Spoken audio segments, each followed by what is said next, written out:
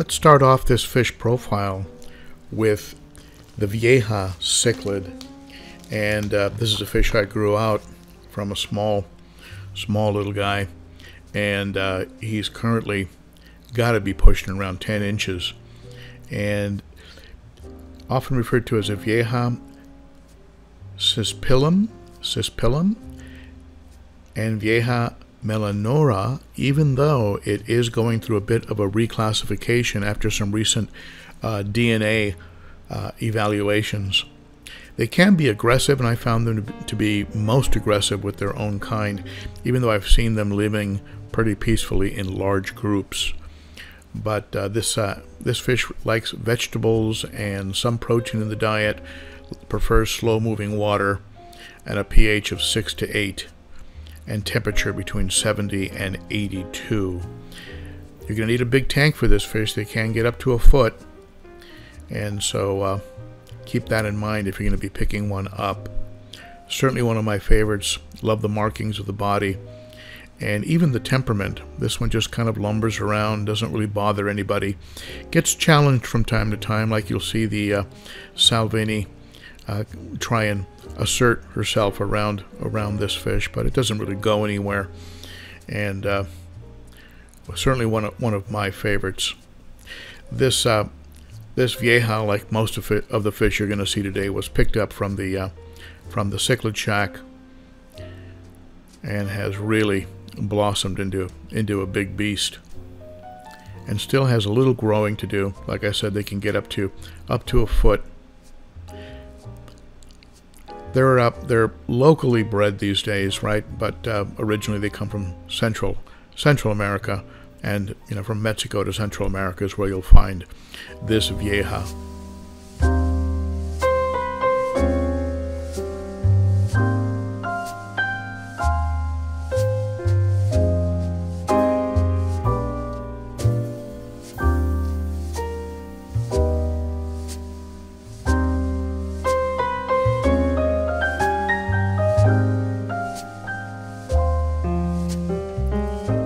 Let's talk about the Salvini, sometimes referred to as Tabasco or Grijalva. I think scientific name for this one is Trichromis salvini, and you'll find them from Mexico to Honduras. Considered a Central American cichlid. Can be very aggressive with its own kind, but will calm down in a tank with bigger fish or with what are called dither fish that'll distract it. And likes a pH of 6 to 8, can get up to 6 inches, so will not be the biggest fish in this tank for sure, and likes a temperature between 70 and 82. Actually prefers hard water, is considered a carnivore, and actually I think it's classified as an omnivore, but does prefer and love protein. All the fish in this tank get a diet of protein, but also a mix of vegetables is included with their diet. The females have that prominent red belly, and you'll see under the right light some blue specks on the top of the body that just make this fish absolutely beautiful.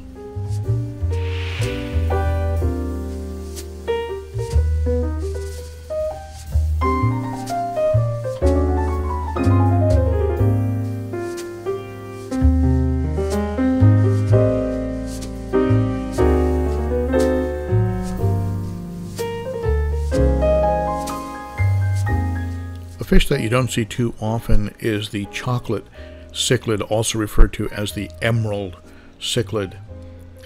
I'll try and get my my mouth around the scientific Hypsilicara temporalis, and that is the official name of this, the scientific name. They are a South American fish that can get as big as 12 inches and can get pretty beefy, but are considered relatively calm or peaceful overall, and they like 76 to 86 degrees in temperature, a pH of 5 to 7. They're considered an herbivore, and so the vegetables I include in the diet of this tank are important, but they will eat protein, of course. They can be found mostly in the slow, deep waters of the Amazon basin. So again, a lot of strong water flow, and circulation is usually not recommended. When you see them change based on their attitude, they can change their colors. It becomes really, really obvious why they're called an emerald cichlid.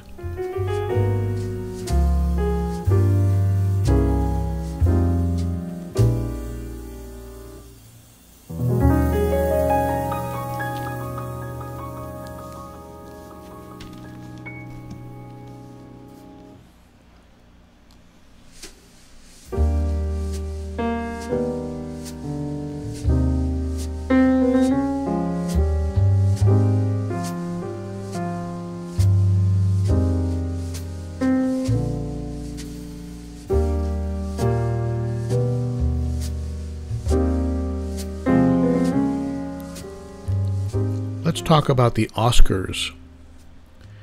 I have red tiger Oscars, both a usual red tiger and also an albino red tiger. And this one is scientifically referred to as Astronotus ocellatus, and interestingly enough can also be found under the name water dog, and primarily because of just the way they wiggle when they get excited or interact with you. People do get very, very attached to these fish. They can grow all the way up to about 8 to 16 inches in captivity and can last 20 years, lifespan of about 20 years. They can grow up to 12 inches in a year. So if you buy one, you really have to have the right size tank, or you're going to find yourself having to rehome a fish that you've become very attached to. They're South American, again found in the Amazon basin. And unfortunately, they are susceptible to what is called hole in the head disease. So really make sure you're giving them the right kind of diet and very clean water conditions. Let's go over to the African cichlids. And boy, I could spend all day profiling fish in this tank, but I'm going to concentrate on just a few of them. And perhaps in a different video, I'll get back to some other ones that are not included in this fish profile video. But I'm going to start with the obvious giant of this aquarium, and that is the Malawi trout, the Champsochromis caeruleus. Boy, I'm probably destroying these scientific names. But this trout that you see there in the very middle, and he'll work his way this way. There he is. And he can get over 13 inches. And this one's got to be pushing, I don't know, maybe 8 to 9 inches right now. Maybe even longer from nose to tail. They tend to hang out in the middle of Lake Malawi and are what are referred to as pursuit predators. I mean, they're built for speed, and they really just overrun fish that can fit in its mouth. Like all of the fish in this tank, he likes a pH of 7.5 to 8.5, a hard water fish that is considered aggressive among its own kind, certainly being mostly solitary in Lake Malawi, but really I have found them to be kind of big and mellow, a lot like the Buccochromis, Notitania, and the sand divers. It just kind of lumbers around and doesn't really get into it with anybody. And they are an open water fish, so you're going to need a tank with not much decor and a lot of swim room. So just keep that in mind. Minimum of 6 feet across. Of course, this tank is 7 feet across and over 2 feet from front to back, so he's got a lot of room in this 300-gallon. As a pursuit predator, he is going to like a lot of protein in the diet, so keep that in mind. Provide him with good high-quality protein, and you'll end up with what is called a centerpiece fish that is just going to be jaw-dropping. Let's talk about a type of fish called Nimbochromis, and in this case you see a Nimbochromis livingstoni. This is an ambush predator, and the Nimbochromis have a very interesting habit of being able to blend in with that pattern, and they blend in with patches of Vallis nerum. They're actually plants in Lake Malawi. Some people say there are not, but there are patches of plants, and they'll hang out there, and they'll, in the case of the living stone eye, will act dead, will lay on its side. He has a nickname among the people of Malawi, a calagon, which is translates to sleeper, where he lays there on his side, and the fish come around to check out the dead fish, and boom, they're gone. This is the cousin, Nimbochromis venusus. Also gets up to about 10 inches and can be anywhere from the shoreline to deep water, and does require protein. These fish require protein in the diet. They are considered pescivore. In other words, they eat other fish. You don't need to feed them live fish in your aquarium. Just give them a good quality protein diet. Something like Extreme. Extreme's good. Northfin, Piscine Energetics. Those are all good choices for a high protein diet fish. I do include some vegetables just to keep their digestive tract clean.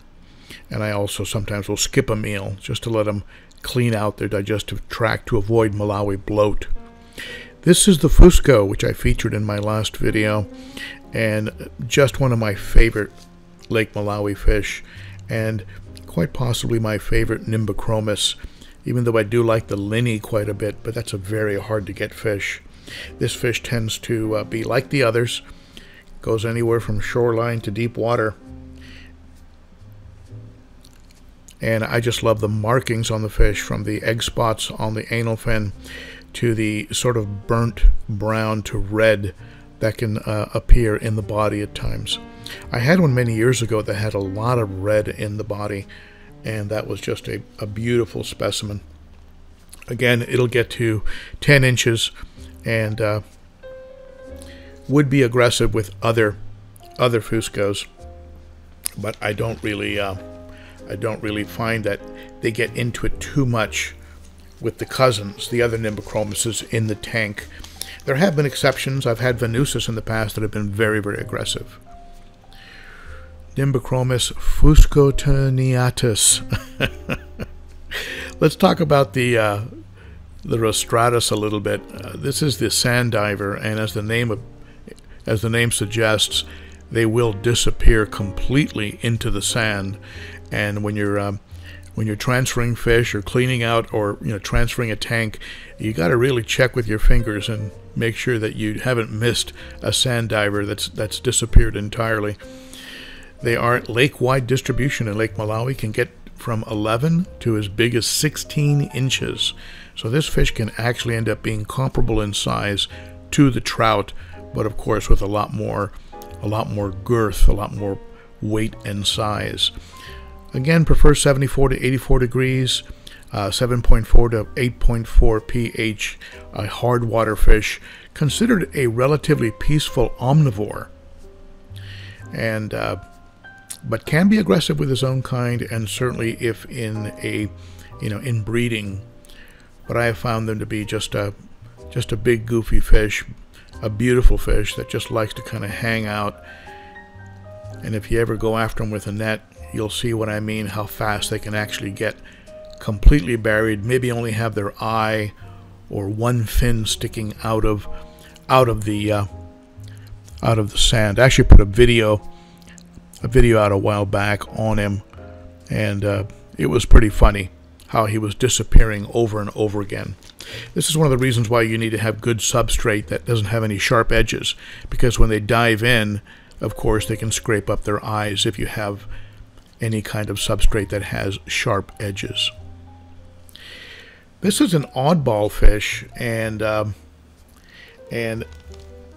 commonly referred to as the Malawi hawk. Scientific name Aristochromis christii. Aristochromis christii. Aristo because he looks down, so he was aristocratic. He is in lake-wide distribution, considered mildly aggressive, can get up to 14 inches.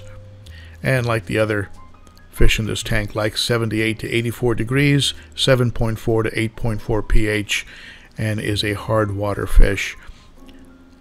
Kind of an oddball looking fish, and will loom over other fish and look sideways.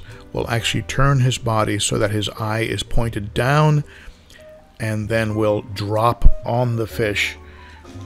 A sort of death from above attack, similar to the eye biter, which uses its thin body to sort of disguise itself as it goes directly over a fish and then drops down to ambush him.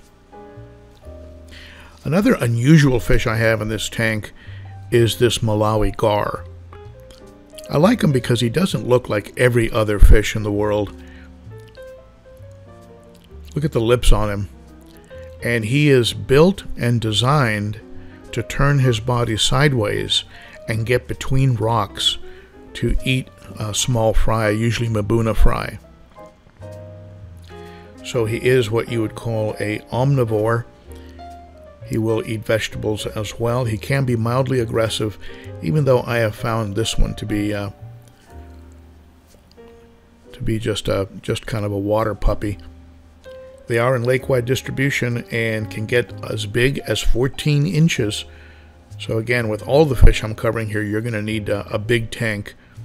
Except maybe that Salvini, you could probably get away with a 75-gallon. Like the other fish, he likes 74 to 84 degrees Fahrenheit, 7.4 to 8.4 pH in a hard water tank. And I love him just because he's so unusual looking. There are other fish in this tank I'd like to go ahead and talk about, but I don't want to have a 2-hour video. But certainly the Buccochromuses, the this incredible survivor here, this Otopharynx tetrastigma. Several of the fish in here I could do profiles on. But so many fish and so little time. But that's it for my fish profiles. Thank you so much for watching, and why not subscribe? Help to get the channel up over 50,000 subscribers. We're real close. And after doing that and hitting that notification bell, why not watch one of these 2 videos? All right. Thank you so much, my friends, for tuning in. You are the best, and I will see you again soon. Bye-bye.